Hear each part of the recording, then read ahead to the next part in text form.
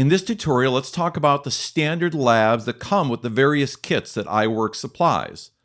Depending on your kit, those settings for each one of those labs will be located under the Settings menu. We click on it.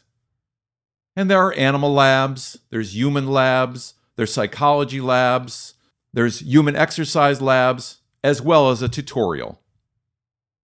So to access one, let's go to Human, Heart, ECG, Circulation. Two things happen. It brings up the settings file, and it brings up that portion of the lab manual in an Adobe Acrobat Reader file.